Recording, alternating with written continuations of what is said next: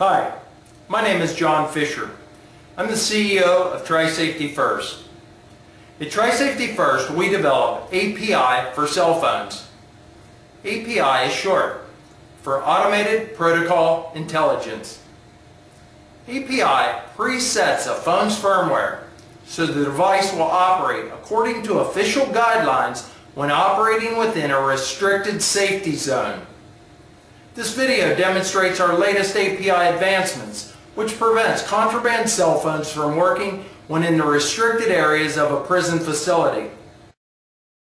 I will now take you through a short three-part demonstration.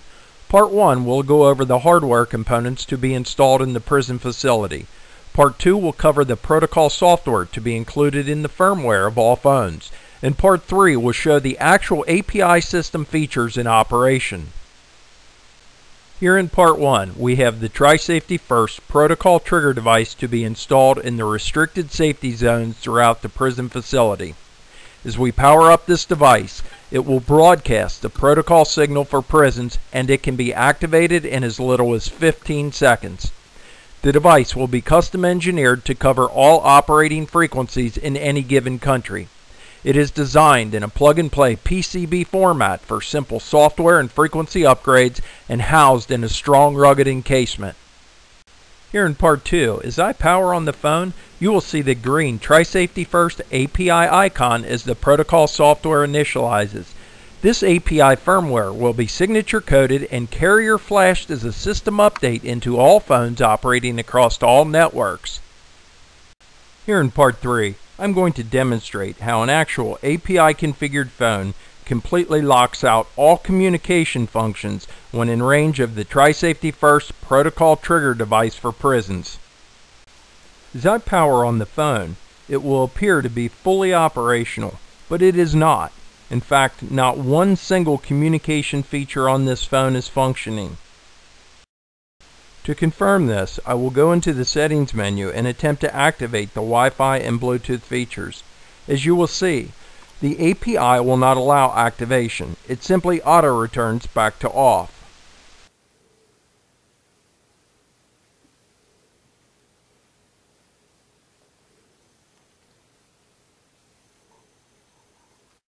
Now we'll try to make a call. As I attempt to call out, the API rejects the request and activates the Guard Alert Auto-Off Shutdown feature, which renders this device completely useless.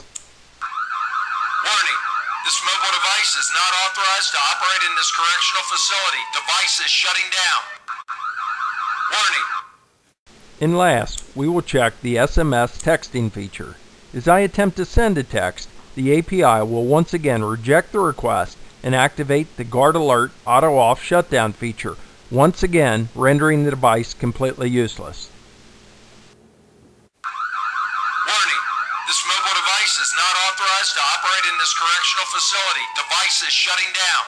Warning! That concludes the demonstration on the Tri-Safety First prison protocol technology. To quickly recap, the Tri-Safety First Automated Protocol Intelligence presets a phone's firmware so the device will operate according to official guidelines when located inside a restricted safety zone. In addition to the prison environment, other safety zones for which Tri-Safety First has also invented API technology include the classroom to give the teacher override control, the courtroom to give a judge override control, the airplane to give the pilot override control, high security areas, and of course, the driver's seat to prevent texting behind the wheel. It should also be noted, in all circumstances except the prison, emergency calling is always available. Thank you for taking the time to view this presentation. For more information or for a live demonstration, please contact Tri-Safety First at the number listed on your screen, or visit our website.